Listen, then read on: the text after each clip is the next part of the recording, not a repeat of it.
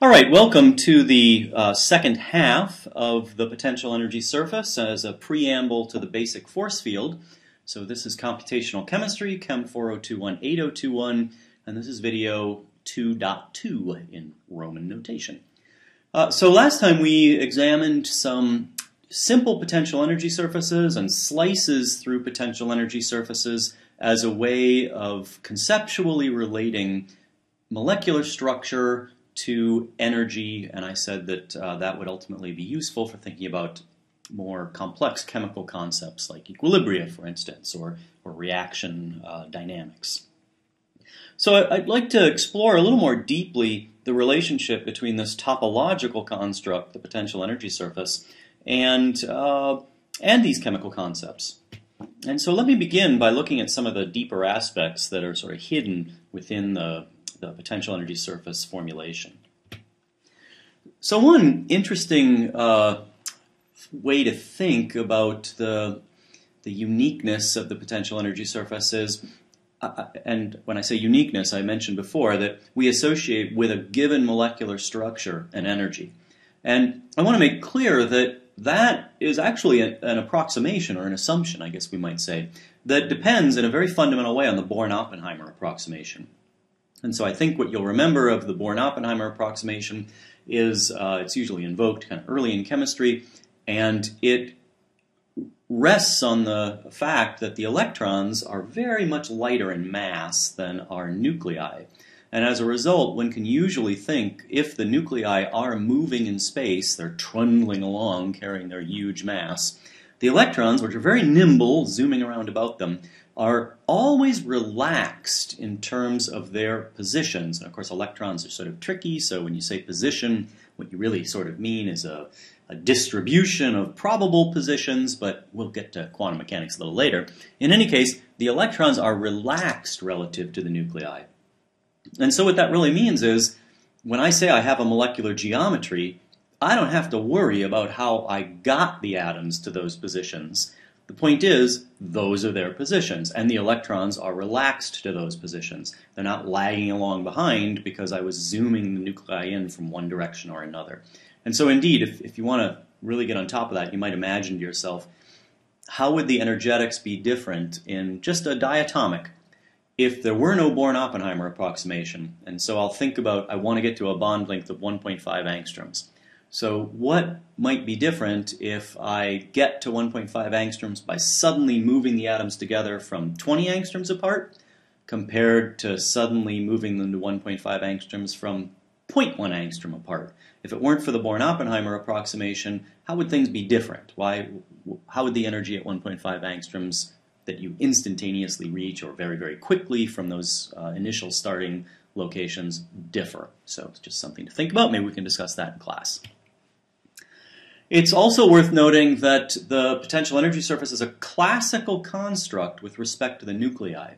Right? We are claiming to know the positions of the nuclei infinitely finely. Right? They are at some point in space that I can specify to as many digits as I'd like in whatever length units I might like in, say, a Cartesian space.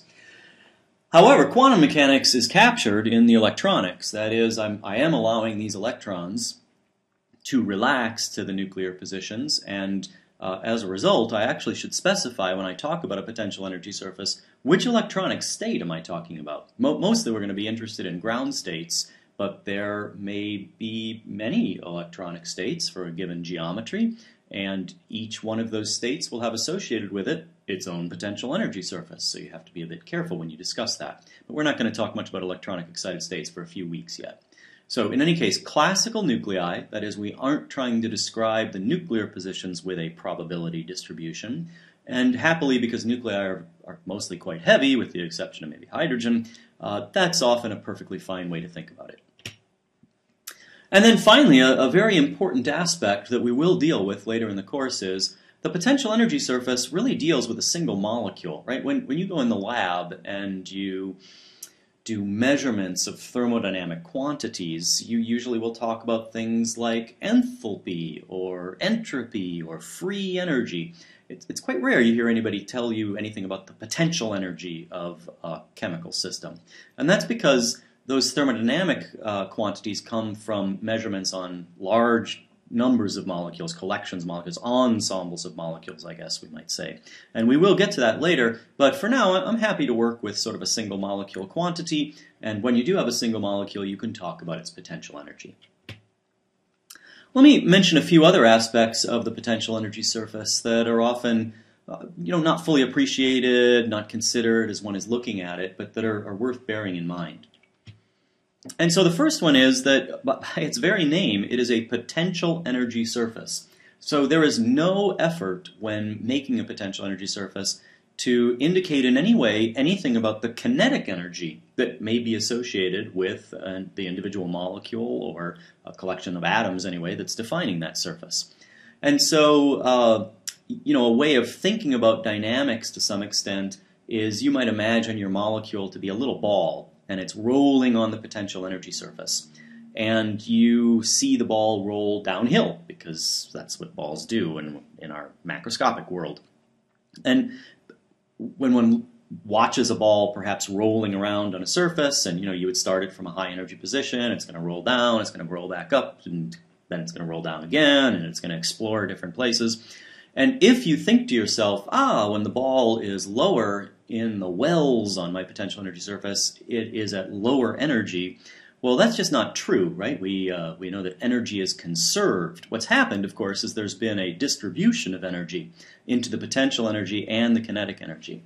And so when you drop along the surface, yes, your potential energy goes down, but your ball will be moving at a higher speed, and that's kinetic energy. And so on a frictionless surface, you'd have constant energy, and that ball would just always be in motion. And so for cases where we want to think about all of the energy, we're going to have to keep track of kinetic energy, and that's something we'll get to when we talk about dynamics mostly. At a temperature of 0 degrees Kelvin, nominally no kinetic energy, let's not worry about 0-point energy yet, the rules of the universe say that your molecule wants to be at the lowest possible potential energy. So it'll be at the minimum on the potential energy surface. And we're sort of lucky that we live on a planet where, although the temperature is not absolute zero, even on a bad day in Minnesota, we're really at relatively low temperatures. And as a result, molecules, to the extent they have sort of anthropomorphic tendencies, are spending most of their time in regions of a potential energy surface that are close to minima. So from a computational chemistry standpoint, if we want to construct potential energy surfaces because they're so useful, one of the things we'd like to be able to do is find minima and find them efficiently, because that's likely to be a good description of what molecules are like in a laboratory at 298 K. And then another kind of important piece of a potential energy surface is if I want to go from one minimum to another, and a minimum, topologically speaking, you can think of that as being like a valley. Of course, we have really high dimensionalities, and it's hard to imagine a 64-dimensional valley, for instance, but stretch your mind and give it a shot. If I want to get between two minima, I will have to go uphill from one, and ultimately I will get to a highest energy point before I can begin going downhill to another. And if I arrange for that point to in fact be lowest in energy in all the other directions except the one that's taking me from one valley to another, well, that would be called a saddle point. And in chemistry, we call that a transition state structure. And I want to be a bit careful here, and I want you to start trying to be careful. That point on the potential energy surface, and we'll say more about its kind of topological characteristics later, but it's a point. The point is called a transition state structure. Transition state, without saying the word structure, should usually be reserved for thinking about collections of molecules, ensembles of molecules, because there may not be just a single structure, it's more a property of a group of molecules. But that one point on the potential energy surface, let's always agree to call that a transition state structure or a TS structure. And certainly it'd be nice to have ways to find those too, because that's going to tell us something about chemistry. And in particular, with that in mind, now let's actually look at one of these topological surfaces. So here is some surface, and of course all I can usually do is a slice, so I've got two arbitrary coordinates here. I haven't even bothered labeling them, but there's some sort of structural coordinates, and here's my energy. And so here it is in space, and I've got a dark line that I've illustrated on here, and that might be some path I am choosing to map out on this potential energy surface. And so right here is a little valley, right? It's a little minimum. And here's another valley on the surface, a minimum. And the relative energies of these two valley bottoms, so it looks like this one is a little bit lower than this one, could in principle be used to determine an equilibrium constant. All right? So the equilibrium constant is equal to exponential minus the difference in energy divided by RT.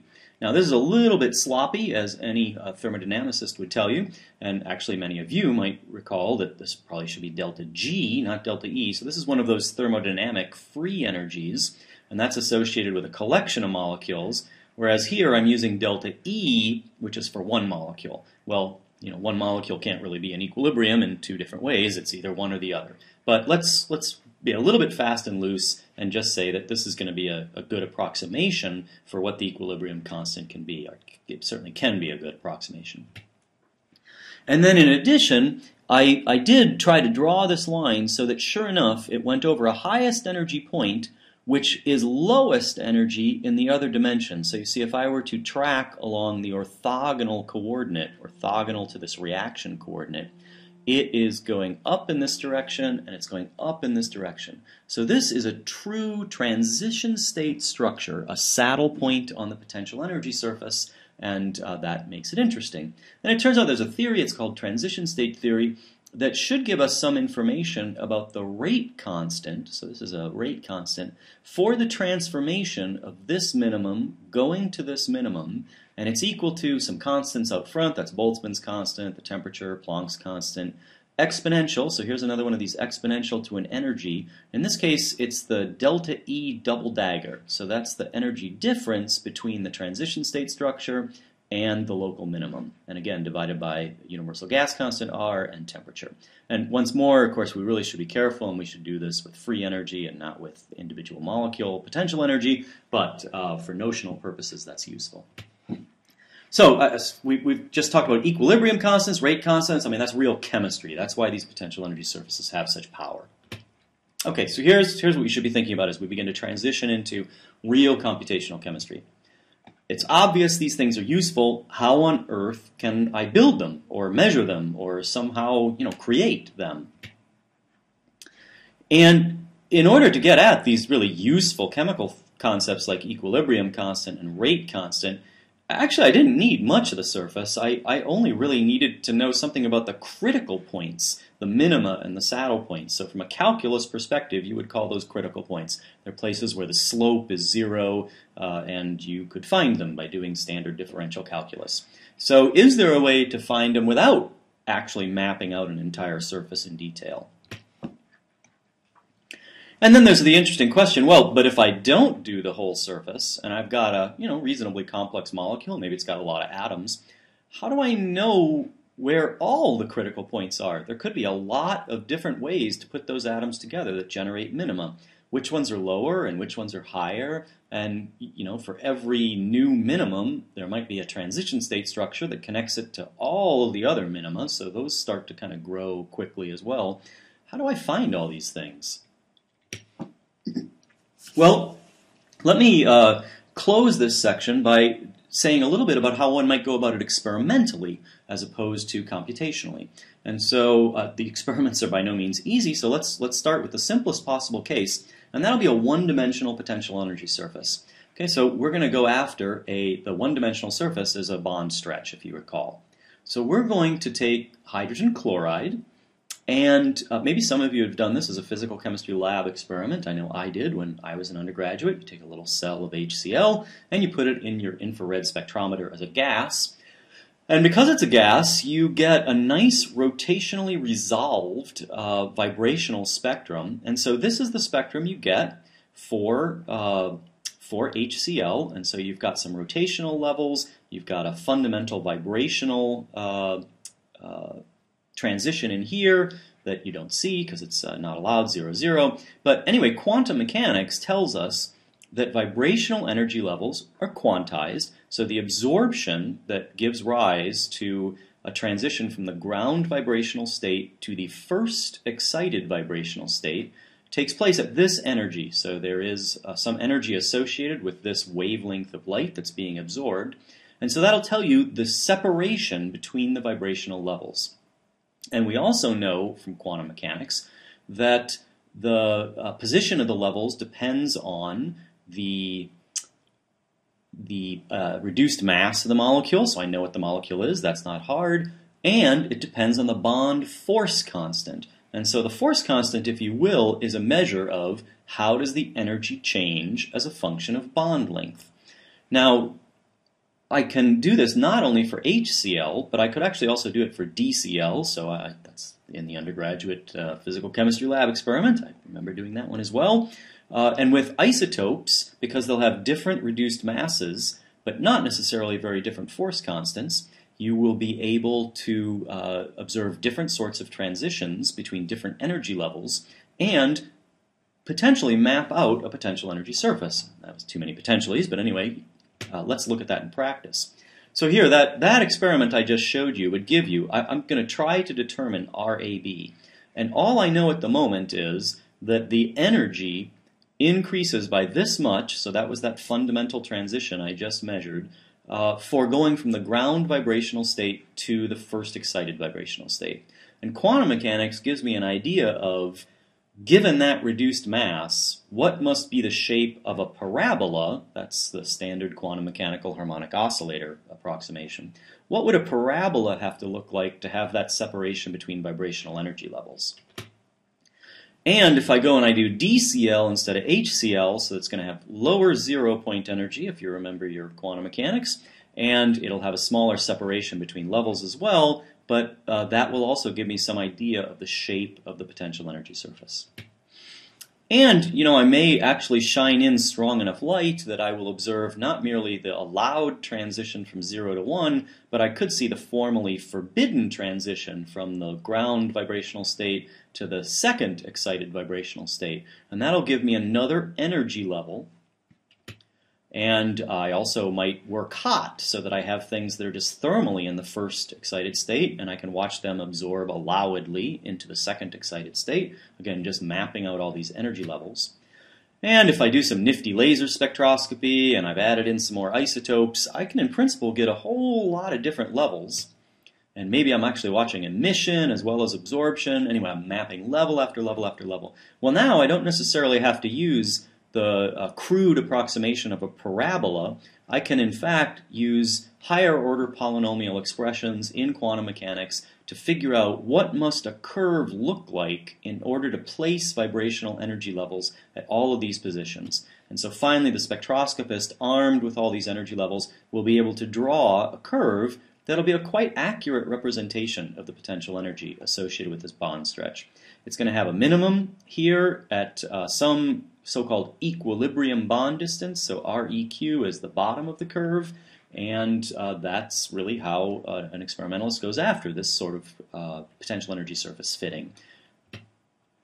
So with that in mind, we are going to start next time, in the next video, we'll start looking at techniques to generate potential energy surfaces computationally using arithmetic protocols, essentially. And so I'm going to leave you with breathless anticipation, I know, waiting to view the next video, and we'll also have a chance to do some discussion in class. See you then.